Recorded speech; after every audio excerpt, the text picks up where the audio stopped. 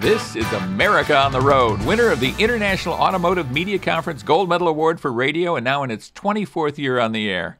Thanks for being with us as we bring you the latest automotive information from around the world, and we've got some interesting stuff for you this time around. If you insure your car, as I'm sure you do, we've got a lot of information for you. America on the Road is brought to you by DrivingToday.com and the Coalition for Vehicle Choice. I'm Jack Nerad. With me is guest host Geno Effler. Geno is the Director of Corporate Communications at J.D. Power, an old friend and a very knowledgeable guy. He has guest hosted on the show before. Geno, thanks so much for being with us. We appreciate it. I'm proud to be here, Jack. And gee, you called me a very knowledgeable guy. That's the greatest introduction I've ever had. Thank you. Especially from me. Typically, I'm not so nice, but I'll try to be nice during this hour of America on the Road. Our special guest is a real treat, I think, for everybody who's going to be listening to this show. He is an author and auto journalist. Ted West is his name. We're going to be talking about his new book, Closing Speed. The book is a behind-the-scenes look at what many of us believe was the most dramatic racing series ever.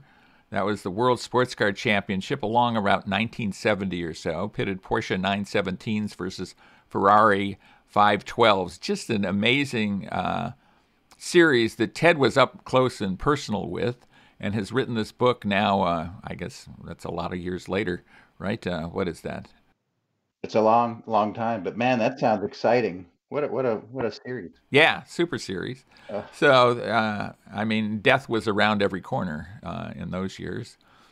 In the car review segment, I'll be reviewing the latest version of the most popular vehicle in America. We're talking about the 2021 Ford F-150 pickup.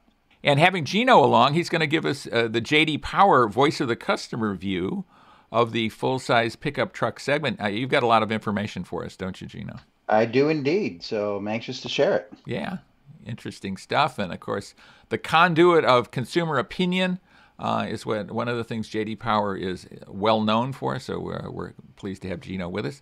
Let's go to the news, shall we? I've got a list from our friends at Mercury Insurance. They're one of the leading auto insurers across the country, and they have a list of the most affordable to insure vehicles in various types. And it's pretty interesting. So I'll just give you one of the lists. And there's some really non-intuitive choices on this list. But this is a list of coupes, convertibles, and sedans. And the most affordable to insure is a tie between the Chevrolet Spark and the Chevrolet Sonic. And number 3, you would never guess. It is the Fiat 124. Ooh. Yeah, a two-seat sports car that's, much like the Mazda Miata. Honda Fit is next on the list. And then some more logical choices, I think, or more intuitive choices. The Hyundai Elantra, the Hyundai Veloster, the Volkswagen Golf, the Buick Regal, the Toyota Yaris, and the Toyota Prius. That's an impressive list. Impressive, hey, if it's affordable, that's a good thing, isn't it? Right. Well, affordable, and I think as you'll note by looking at these vehicles, these are affordable vehicles to buy. Most of them are very affordable, and that gives you a little leg up in terms of affordability from an insurance standpoint. Number one, if you have to replace the car, it's a lot easier for the insurance company, a lot cheaper for the insurance company to replace a $20,000 car than it is a $50,000 car, so you can kind of get that. But I think fairly interesting stuff from Mercury Insurance, and really, you should, and I think you would endorse this view too, Geno. It is wise to look at insurance costs before you go out and buy a car, right? Absolutely. It's because of the area where you live plays a part. Your age plays a part. But yeah, it's very important to look at every different kind of car and see what the insurance costs are going to be. It's like part of that overall cost of ownership. It contributes to that very much so. Yeah, very, very important. So check that out. Well, going along on the news, the 2021 Toyota Mirai, their fuel cell vehicle, is about to go on sale. It'll go on sale in December. This is the next generation of the and second generation of the Mirai. There's a lot of talk about EVs. fuel cell vehicles are essentially EVs, but they don't use batteries, right? So, Hmm. what's your take on the Mirai versus other vehicles that are coming down the road here? Jack, it seems to have been flying under the radar for a very, very long time. I mean, if you're in the car industry, you are familiar with that car, but I don't think most consumers are very familiar with it. I'm not sure that they've really put a lot of marketing dollars behind it. It's kind of, to me, it's a somewhat of a nondescript vehicle, but I'll be honest and say I haven't driven one, but when I see them, when I read about them, it's like, oh, okay, it might be kind of interesting, but I don't know if the manufacturer has put a lot of marketing dollars behind that vehicle. Yeah, and I think probably very rightly so, and I think you analyzed it quite well. I think the first edition of the Mirai, maybe they went a little way out in terms of exterior styling. It's kind of an odd looking vehicle. It gets attention when you see it, and I don't know that it's all necessarily good attention. I think they're probably toning it down for this edition, kind of mainstreaming it some. Of course, these vehicles are fueled by hydrogen, and there's not a hydrogen station on every corner. No, there isn't. Yeah, so that makes it much more difficult.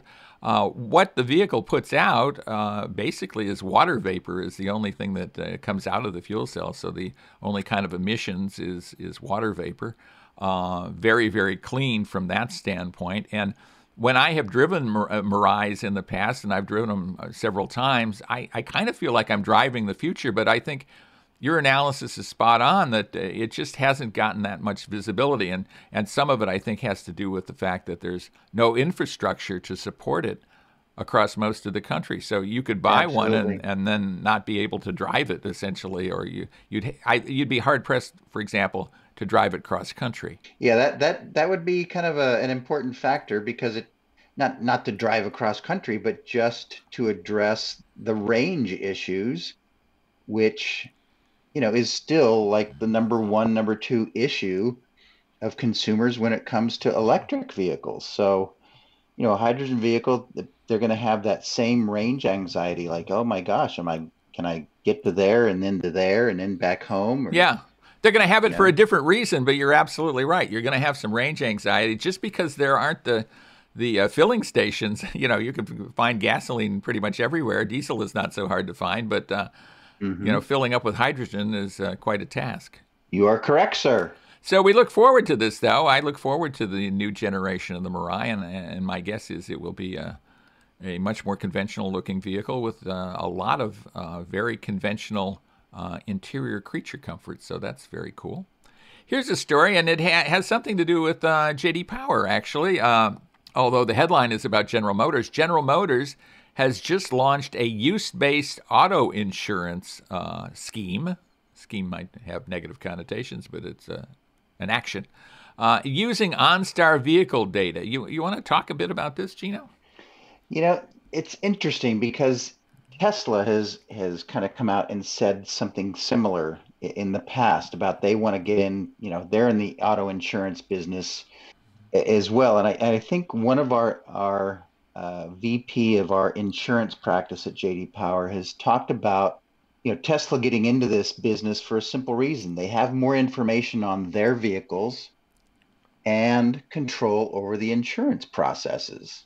Yeah. And they've talked about insurance rates from traditional carriers for Tesla are quite high due to the complexity and the specialized repair techniques. Yeah, and it's an That expensive those vehicle. EVs. Yeah, Yeah, absolutely. Yeah. and so we all know Tesla kind of operates in this closed ecosystem of distribution, parts, repair, and the complexity of their vehicle. They pretty much hold everything close to the vest. But well, when they have more data on the car and the driver, it makes more sense to them to be able to offer a better insurance product, a cheaper insurance product to their owners.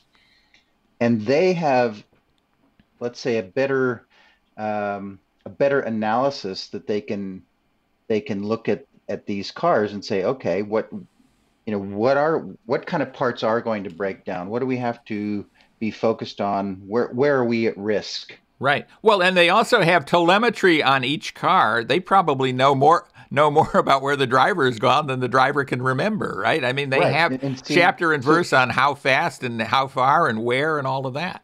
that's right. So they can use, their methodology, the other word that I'm thinking of in the insurance world, they analyze their risk. Right. What are they going to be at risk at, right? Well, they have what the risks are. They have all that information, and another insurer doesn't. So that's why that other insurer charges so much more money to kind of cover what may or may not happen with that Tesla. And Tesla's looking at it saying, well, we can offer a better price. And guess what? It's still going to make us money. It's going to be another income source. So if they can do it and have a better connection with their owner base, then great. And I think that's probably Right. what GM is looking at doing. But here's where it does get kind of tricky too. And Kyle Schmidt, our insurance practice lead, says, on the surface, yeah, this appears good, but there's a lot of hidden costs that influence the final rate that a customer sees. So he raises a question like, will OEMs distribute this through the dealership? Now that's going to cost training time. There's money going into that. The commissions they have, the competition with other companies that may be already in the dealership and insurance distribution pipeline, like dealer policy. How are claims going to be handled? There's so much there. Absolutely. I think claims is a big one, right? I mean, most of the Yeah, time, I think most of us have a very benign or just fine relationship with our insurance company. But there are times when it can be contentious with an insurance company. And if the insurance sure. company is also the brand of the car you have just bought, you're probably going to turn off a lot of people to that brand if they're not having a good experience, or even if they think they're being charged too much. Yes. So I think it has a lot of ramifications. GM, kind of like Tesla, GM is going to use OnStar because it has a lot of OnStar-based telemetry on what individuals are doing and where they're driving, where the typical insurance company is essentially guessing what the driver is doing and where they're Hmm. going and whether they're safe or not, and they use a lot of clues to help them guess, but it's a guess. Whereas with this telemetry, they're going to know much more clearly. Absolutely. And one last point, Jack, that I want to add is like, okay, if you get in a collision and you need to repair your car, well, customers legally have a choice in choosing their own repair facility. Now, are they with this GM insurance product, are they now going to be required, to use a GM authorized repair facility only, like a collision repair center that a local dealership owns, regardless of price?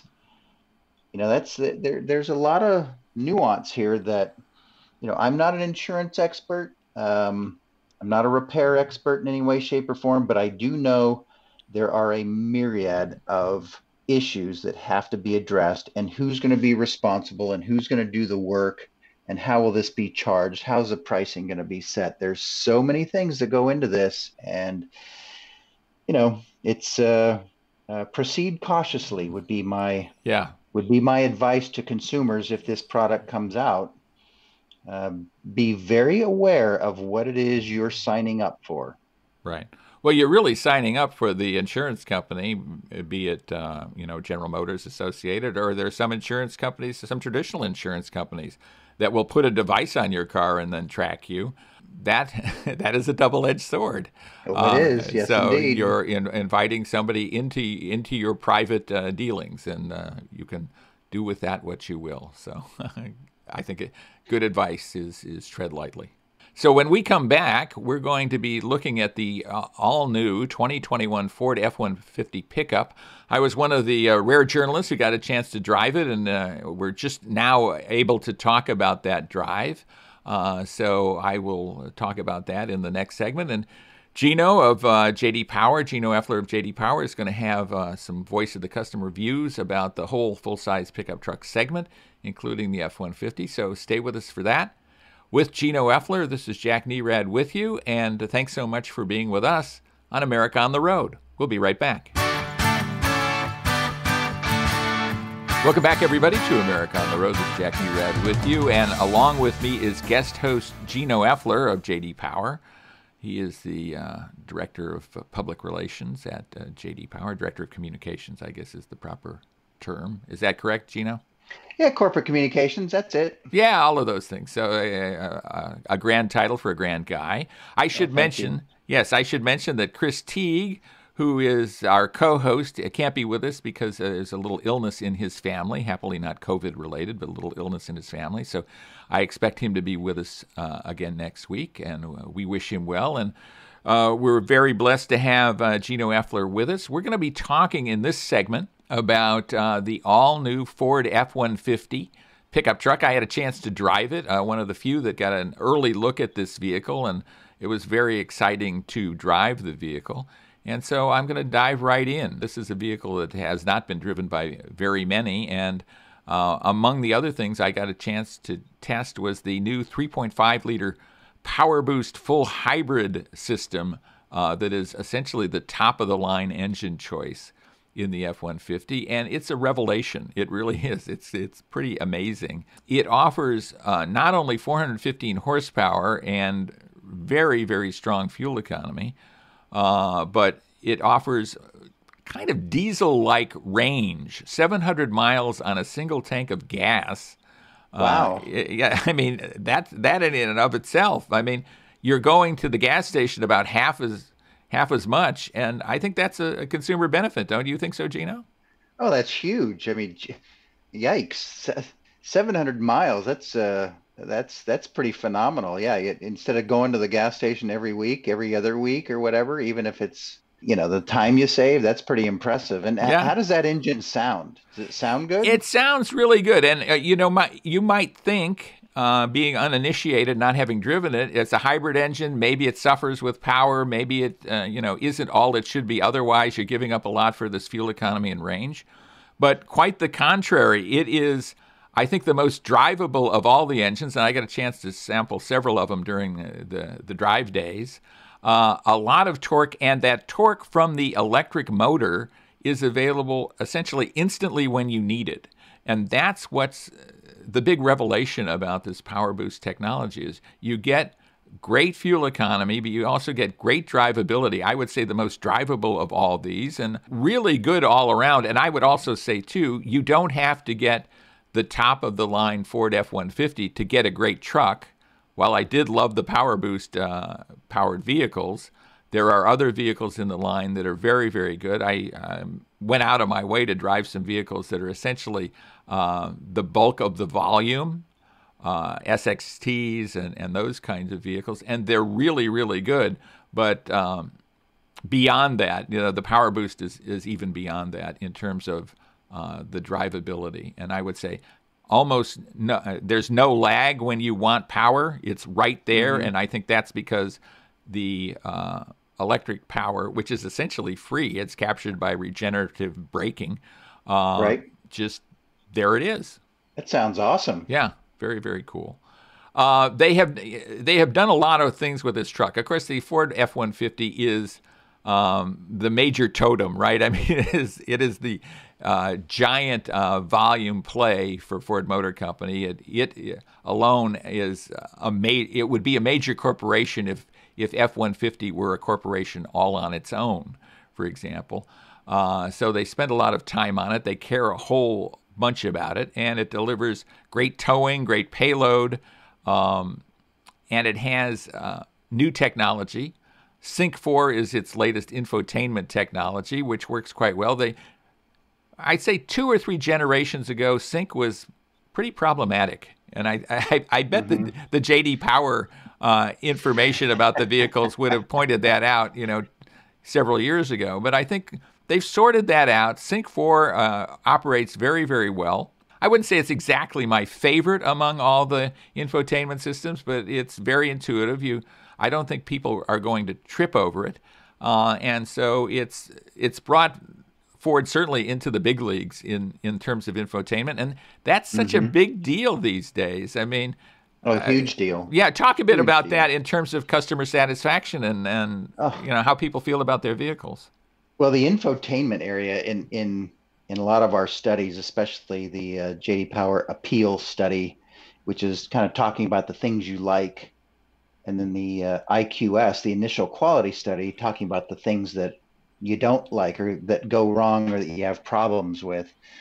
Infotainment is something that owners really want. They value it, but it also is the primary source of problems. Very simply, voice recognition continues to be the biggest challenge that these OEM systems face. Call Jack Nerad. What? Call Jim Mahoney? It's like, what? No, no. And the frustration that consumers have with those systems, it still shows up. But they're getting better, not as fast as I think most consumers would like them to get better.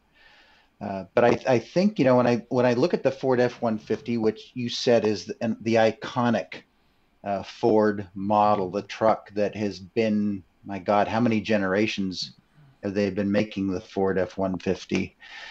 It's always a strong. They always make great new additions to that model with each generation. And the value of that car or that truck, it always stays high. They retain great value. In the initial quality study this year in 2020, the Ford F-150 finished third in the large light duty pickup truck category behind the Tundra and the GMC Sierra.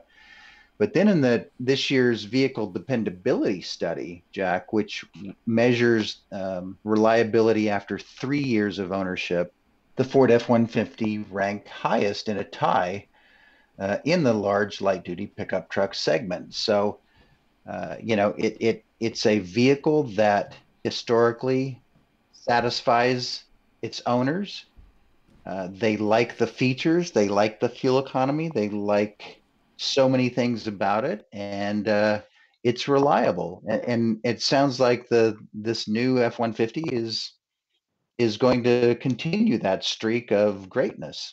Yeah, I think absolutely, and I think improve upon it. One area in which the F-150 maybe lagged, say the Ram 1500, was in the interior, and they have provided an all-new interior that is much higher grade. I'm not sure if it's exactly in some grades the equal of the top grades in the Ram 1500, but it's darn close to it, and I think it's in the eye of the beholder. And they have some really interesting things. They have done a thing where in some of their trucks they have gone to a console-mounted shifter. It's kind of a typical shifter.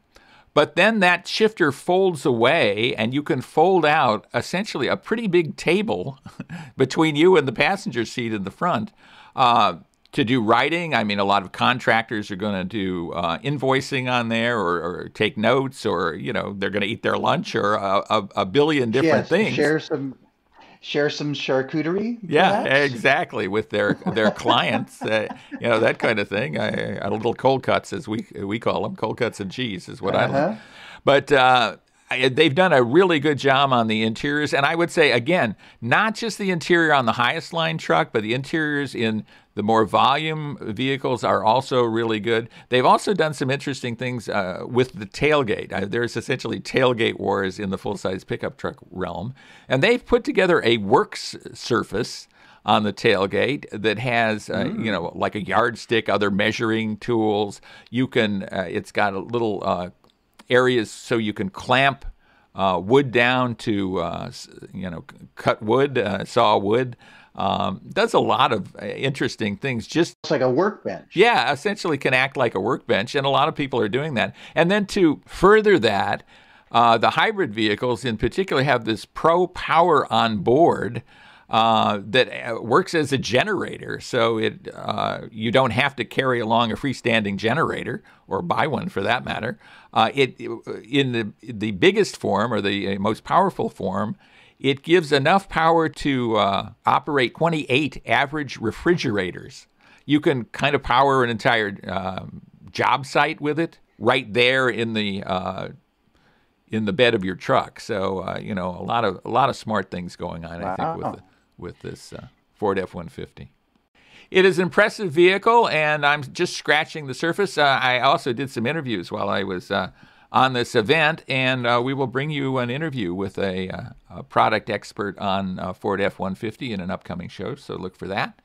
And when we come back, we have a real treat for you. We're not going to do, and the treat is not that we're not going to do listener questions, because we love your listener questions, but I did a lengthy interview with just a terrific auto journalist and writer, a guy named Ted West, a guy I've admired for a long, long time, and I think a lot of writers in the car industry have admired Ted. He has a new book out called Closing Speed, and we will be discussing that with him. It's about a racing series he covered, a very dramatic racing series he covered many, many years ago. The book is new, Closing Speed, so we're going to be talking with Ted West. And with Geno Effler, this is Jack Nerad with you on America on the Road. Thanks so much for being with us. Welcome back, everybody, to America on the Road. Jack Nerad back with you. And I am proud and happy to give our listeners a treat. I guarantee this will be a treat. It's going to be a treat for me. We're going to be speaking with Ted West, one of the best auto writers of all time, the guy who inspired my career in auto writing. I could only hope to be as talented as Ted. And so I'd love to speak to him, and I'd love you to hear what he has to say. Ted and I have known each other now for quite some time, and it's an interesting story, but I'll let Ted tell part of it. Ted, first of all, thanks so much for being with us. I really do appreciate it. Well, thank you for the kind introduction. It's a great pleasure to be with my good friend and talented writer, Jack Nerad. So there. Well, that's very nice of you to say, Ted, and very unnecessary. But it is absolutely true that you did inspire me to go into car writing, for good or ill. Maybe I have you to blame for this. But my apologies. You're something like a decade older than me, and when you were something like in your mid-20s, you started writing for Road and Track. And why don't you tell that story, and then I can tell how it affected me, both good and bad. Okay. Well, what actually happened was I was going to University of California at Santa Barbara, and I was an English major. And it was my senior year at University of California, Santa Barbara. And between days surfing, I picked up a copy of Road and Track, and I read the timeless Henry N. Manny III, who is certainly the most unusual and brilliant writer about racing that I've ever read. He was just extraordinary. And I read his stuff, and it was so funny and so crisp and original. And I was reading it and laughing at it and thinking, God, if you can write this way about racing, well, hell, maybe I'd like to do that too. Maybe about racing, maybe about cars. But I've always liked cars, but I had never thought that writing about cars could be that creative and that individual. But Henry N. Manny III pulled it off. So I continued reading Road and Track for a couple of years, and then now it was my senior year, and I got this idea for a satire on one of Road and Track's regular features about, they called it their salon, where they would celebrate some incredibly expensive classic sports car and how wonderful and hallowed everything was to do with it. And I thought I'd do a satire using my college student senior year 1948 Chrysler Windsor sedan, which was a pretty nice one, actually. It wasn't a bad one, but it was old. And it was old even then, and that was quite a while ago, right?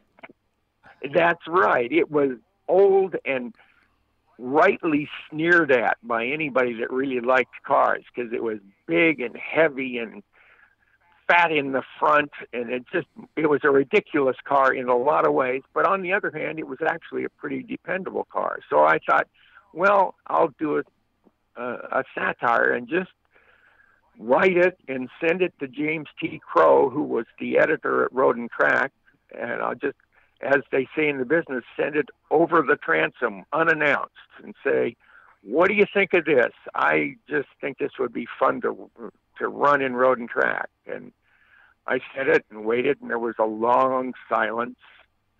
And then I got a letter back saying, yeah, we like this. We'll print this. This is very funny, and this is very good. And I can't tell you what it feels like to be a senior in college getting a story published in Road and Track, but if I can remember it correctly, it was worth a beer or two.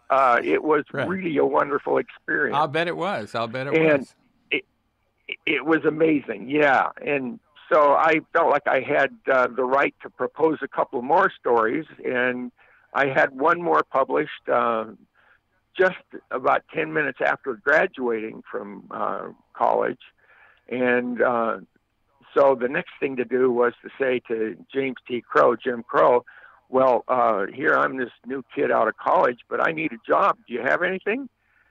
And he kind of swallowed deeply, and he said, well, frankly, no, I don't have a damn thing. And I said, well, that's a shame. And I didn't hear anything more, didn't do much more. And then I got a phone call from Jim Crow, and he said, well, I still don't have a job at Road and Track, but I did the next best thing I could think of. I got you a job at Sportscar Graphic, which was a competing magazine. Exactly. He got you a job at a competitor, and which was quite an odd thing to do, to send a really good writer to a competitor. But that shows you what kind of guy he was, and also I think it tells you a lot about how he felt about your talent, Ted. Or maybe it's the best thing he could do to damage the competition. I don't know. But there's another way to look at it, isn't it? Yeah, send a torpedo into the Sportscar Graphic deal. So anyway, he got me that job, and I started there, and I started as feature editor, and I did monthly columns and road tests, and went off to Can-Am races, and I just had a hell of a time, right. And I just took off from there. So that's how I got started. Well, I mean, the funny thing too, Ted, is that first story about the Chrysler Windsor that you essentially sent over the transom to Road and Track, I remember quite well, and it really kind of inspired me. And I was early teens at the time, I think, and I thought, wow, this is really funny. What was amazing to me really was how funny it was, and it was in Road and Track, which wasn't necessarily noted for the funny, noted for good stuff, but not necessarily the funny. So I enjoyed that. I noted your byline, and then I started to follow you, and followed you to Sportscar Graphic, and kind of followed your career ever since. Well, I'm glad you saw that first story, because I enjoyed doing that story. That was a good time, and it got me off to a good start. And then I was at Sportscar Graphic for a couple of years, and then the same James T. Crow said, at a Trans Am race in the spring of 1970 at Riverside, he pulled me aside and said, hey, how would you like to go to Europe and cover the Porsche 917s for all of the European races in the World Manufacturers Championship? And I said, what? And he said, yeah, this spring. You'd have to leave pretty quick.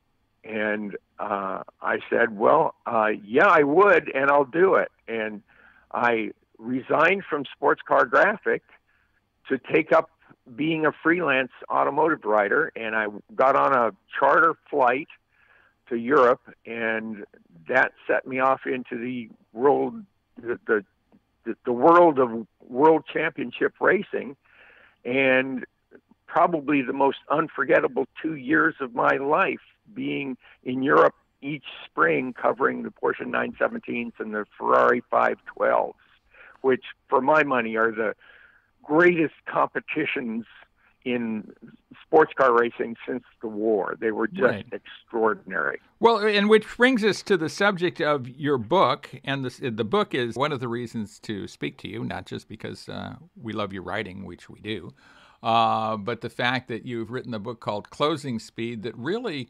chronicles that and brings it very vividly to life. And the life and death, and there was plenty of death in auto racing at that time, is so dramatic. So, kind of set the stage for our listeners about what the book is about, and then I've got some questions for you about it. Sure. Well, first of all, I didn't write the book until about 30 years later, but I had continued to think about Porsche 917s and Ferrari 512s for years afterwards. That was even after covering the Indy 500 and going to the Le Mans 24 hours many years afterwards. And I kept going and I kept seeing professional racing, and it was all wonderful and fast and dangerous and exciting, but nothing ever quite outdid the Porsche 917s and the Ferrari 512s. They kept staying in my mind. Is that because of the machines themselves, or the relationships you developed with the drivers, or what made it so vivid to you? Both. It was certainly the machines themselves. I mean, after all, let's be reasonable here. This is the year 1970, and Vic Elford's Porsche 917 Longtail went 248 miles an hour down the Mulsanne Straight at Le Mans in 1970. I mean, it was so much faster than anybody had ever gone in a racing car by 20% than ever before. The 512s and the 917s were so much faster. They destroyed lap records everywhere they went. In 3 or 4 cases, they destroyed the Formula One records of the same year. They were so much faster. They were these wonderful 5-liter engines, pure racing engines, incredibly good aerodynamics, and they were just unbelievably fast. But it's still 1970. They are built for speed. They're not built for safety. None of the safety regulations were around that are there today. So they were dangerous as hell. And in 1970, and then again in 1971, I was over there getting to know the people. I have lifelong friends from those days. Brian Redman is a dear friend of mine and has been since I got to know him well during 1970 in Europe. He was one of the Porsche factory drivers of 917s. He and Joseph Siffert, and I had gotten to know Mario Andretti a couple of years earlier, but I followed him he drove Ferraris at Sebring and Daytona. I have friends from those years that are still dear friends to this day. So it was the people too, but if you combine extreme speed and dangerous cars that were, you don't want to crash a Porsche 917 at 200 miles an hour. You just don't want to do it. Yeah, absolutely. And you combine that, right? Because, the fact is, if you crash a Porsche 917, its weakest point is the cockpit. It breaks in half. And they had one do that in testing. It didn't kill the driver, Kurt Ahrens, but it very nearly could have. It just broke in half. That's what they do.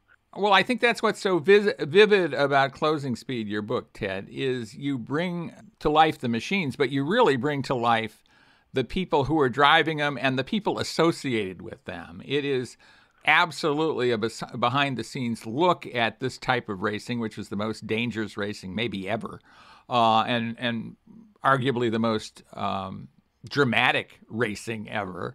Talk a bit about that, which this is a work of fiction, but it obviously is drawn from personal knowledge. Sure. Sort that out for me. First of all, I was 27 in 1970. That tells you how old I am now. I was 27. I was a young kid going over there to wander around amongst these giants, these kings of the sport. And the other part about that is they were my age. They were about the same age. They were young guys. And I got to know them because we had things in common. And I got to know who they dated, or I knew their wives. I got to know a lot of them and their wives. And I knew what their relationships were like. I mean, if you can imagine just for a second, imagine yourself being the girlfriend of a guy who goes out and races a car at 248 miles an hour down the Mulsanne Strait. I mean, you're going to be scared to death half of the time that the guy isn't going to come back alive. And at that same time in Formula One, there were driver after driver after driver, these great drivers who I knew at the time were incredibly skilled and likely to protect themselves in a racing car, and yet time and time again they were killed. People like Bruce McLaren and Mark Donohue and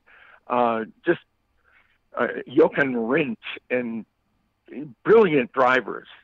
And you would think, well, some drivers will get killed, but certainly not Bruce McLaren. Bruce McLaren is way too conscientious to let that happen, and it happened.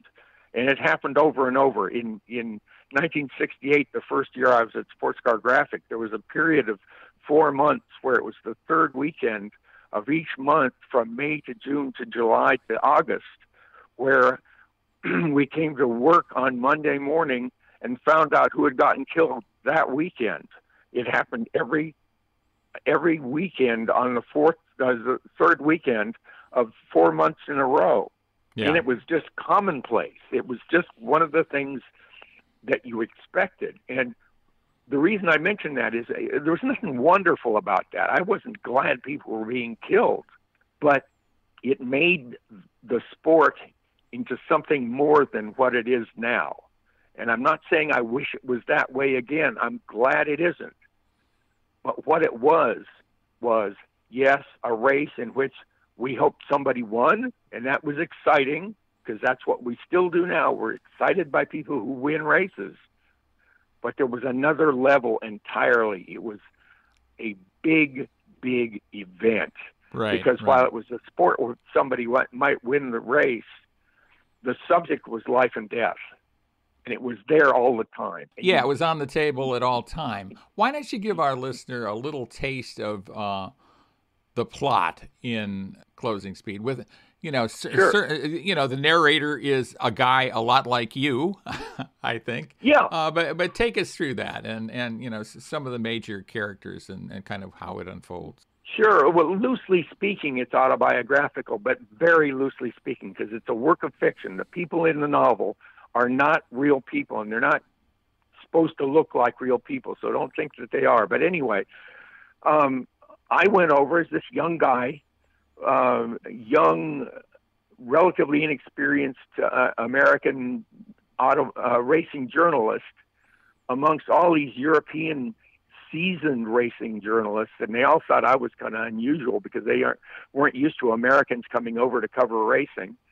And I began to be around all the people at Gulf, the 917's Gulf John Wyer, and I got to know John Horseman and John Wyer and David York and all the people in the team, and I got to know Joe Sifford and Brian Redman and Pedro Rodriguez and Leo Kanunen and all of those guys. And I got to know Jackie Ickx, who drove for Ferrari.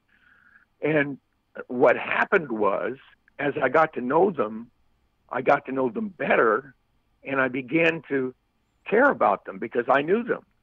And the more I cared about them, the more nervous-making the racing became. And I wasn't married to any of them. It wasn't like that. But it made me think, if it's unnerving to me, just kind of knowing them on a social level, to be around these guys who could be snuffed any minute now, how must it be for the people close to them? And that made me think more about their women, for instance. And in the book is about the drivers and the racing. Very definitely. It's a lot about the racing, a lot about the technical stuff, and about The book follows exactly the way the races actually did unfold, although the fictional characters are different people than who were in the original races. But as it made me think more and more about how the wives and the girlfriends must feel during this 3.5 month period of time that I was in Europe. And the deeper into it I got, the more I thought about them and how they were living. And that is a large part of the novel too. Right. Well, and the character that is, essentially based on you, eventually at least falls in love, or at least very serious with one of those women, and that's a major part of the drama that ensues, and because she's not exactly unattached, right? Right. Well, now that's where fiction comes in. That didn't happen to me. This is a story of fiction, and that's what happens in the novel.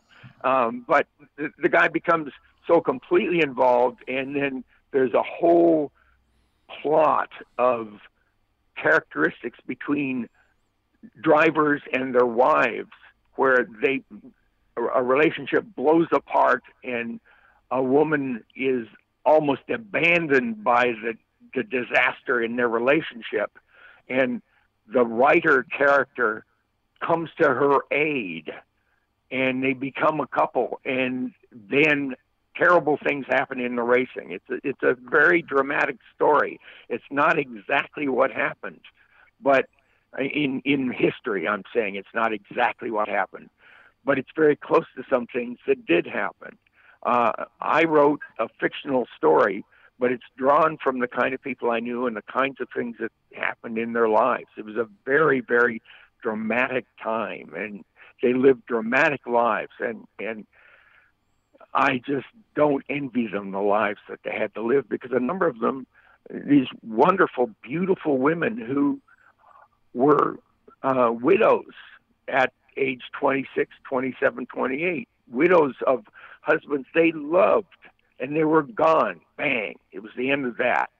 It's very, very tough time. Well, and it sounds like, certainly in the novel, the narrator is very deeply affected by that. And, the Absolutely. novel is set more in present day, or parts of it are set in present day, and then it's a flashback to all of the racing. And that's part of the drama, too. I mean, did it affect you as a journalist in the same way that it seemed to affect that character?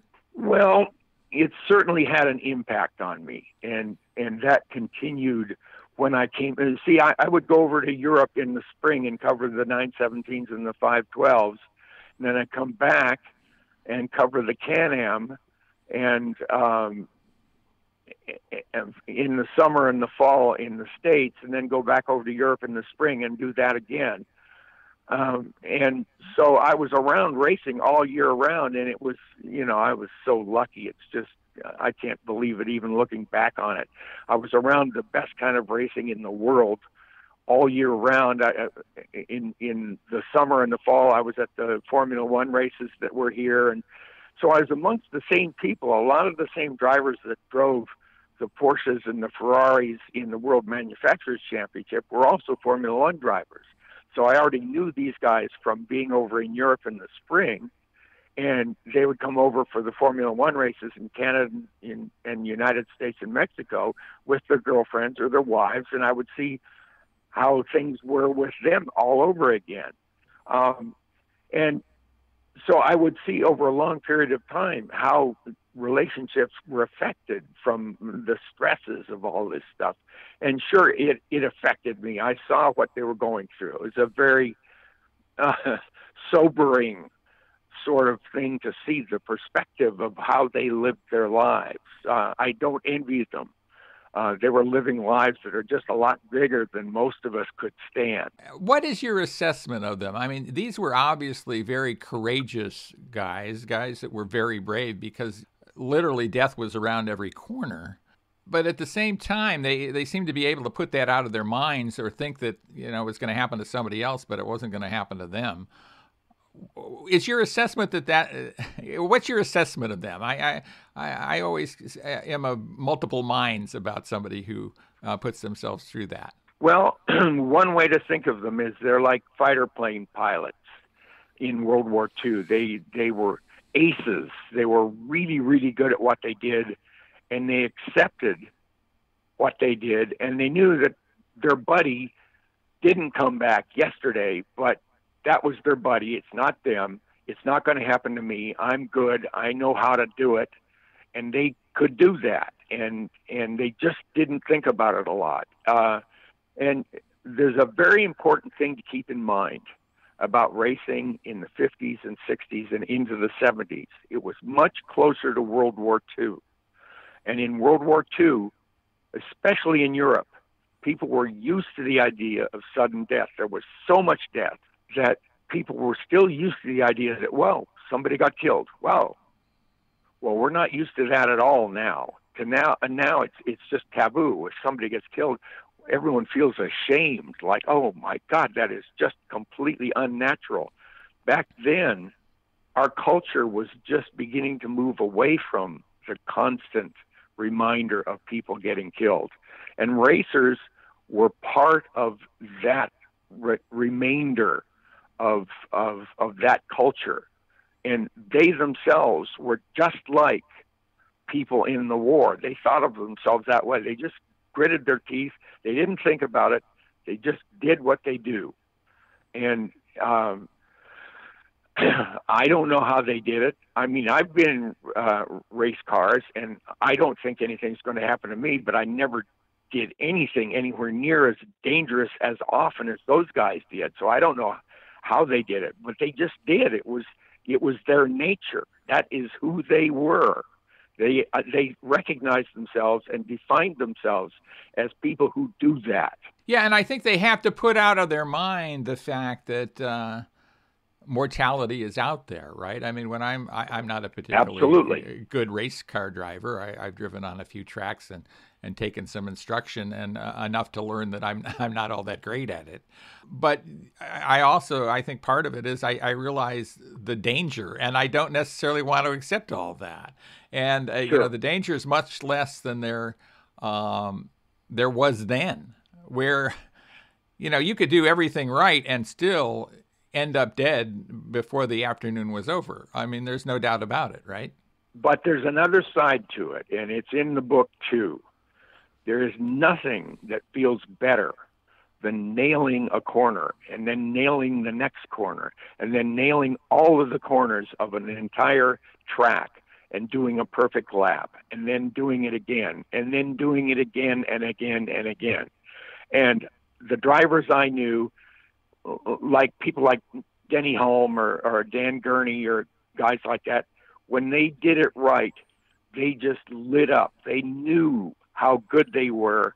They knew nobody else could do it better than them, and it filled them with a kind of a pride and excitement that is not replaceable in normal lives. You can't get that anywhere else. And to a far, far lesser degree, when I've done something right in a car on a racetrack, I know what that feels like. And it makes me think, oh, I want to go do that again. And if I were just a little bit more into that mode, I would be a race car driver who would do it again and again and again and again until, whoop, it's over. And that's what those guys were like. Well, and it's kind of interesting, Ted, because there's a couple things in my life where I've had that same kind of feeling. And one is hitting a baseball and hitting it square and hitting it hard. You turn around an 85-mile-an-hour fastball, and that feels pretty good. In fact, it feels really damn good. The other thing is doing stand-up comedy, and when it works, and it often doesn't, but when it works, that's a pretty cool feeling, and I can see why people would want to repeat it and repeat it and repeat it. I mean, it's kind of an endorphin rush, right? And I think some people get it from driving race cars, and some people get it from getting up in front of an audience and trying to make them laugh. And Absolutely. you and I do it a bit by trying to write stuff that people love, and then they tell us that they liked them. That's kind of cool too. That's a little bit of a rush too. But people really are attracted by somebody who does it in a race car. I mean, people idolize somebody who does that at a very, very high level in a race car. And that is part of the equation too. I mean, the guy knows he does it, but then he recognizes everyone else knows he does it.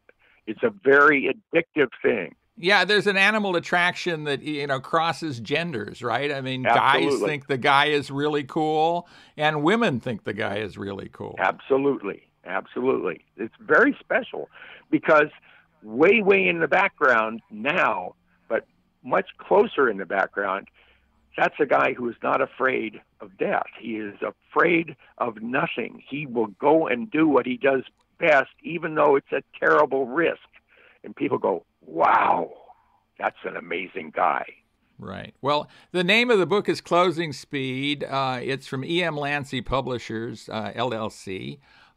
Ted West is the author. It's available on Amazon. It's available various places around the web and in a lot of Barnes & Noble, for example.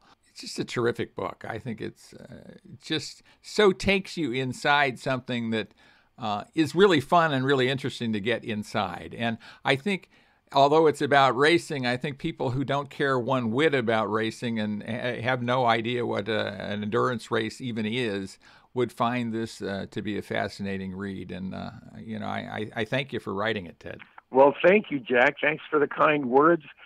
I'm just glad I could write it because I had to get it off my back after 25 or 30 years. I just had to think, boy, there's nothing else I can write until I write this one, because it's my sort of love song to professional racing, which has always been just my first love. And I had to get it done, and I did. Well, I'm glad you did, and we look forward to having you back on the show because I want you to share other stories about the times you covered racing and all the famous and infamous drivers that you covered through the years and knew and all that. So we'll have to have you back on the show. But again, the book is Closing Speed by Ted West, available on Amazon and elsewhere, and look for it. And thanks so much for being with us, Ted. I really do appreciate it. Thanks, Jack. I'd love to come back. Thank you so much. I can talk about this forever. I think we both can, Ted. And stay with us, everybody. We'll be right back, right here on America on the Road. And that was our interview with Ted West, one of the best auto writers of all time, just a terrific guy. And the book is Closing Speed. Closing Speed, about I think the most dramatic racing series out there, and Ted captures it so beautifully. He's such a talented writer and great reporter. A terrific book, Closing Speed. Look for it from E.M. Lancy Publishers. And I certainly want to thank Geno Effler for so ably co-hosting and guest hosting on a moment's notice. Thanks so much for being with us, Geno. Jack, it's always a pleasure to be on America on the Road and to have an audience. And you're a great host. And you know what, Jack? You should come back next week, even if I don't. I think I might do that. And Geno, of course, is the Director of Corporate Communications at J.D. Power. Look for things. Where can people learn about J.D. Power, Geno? Jack, they can go to jdpower.com to find out about, that's our car shopping website. Right, and you'll see that. And I bet if you look hard enough, you'll find a picture of Geno Effler there, too, and see his handsome visage staring back at you. So look for that. And again, thanks so much to Geno for being with us. And thanks to you, the listening audience, for being with us. You're the reason we do what we do here on America on the Road. So please join us again next week right here for America on the Road. I'm Jack Nerad.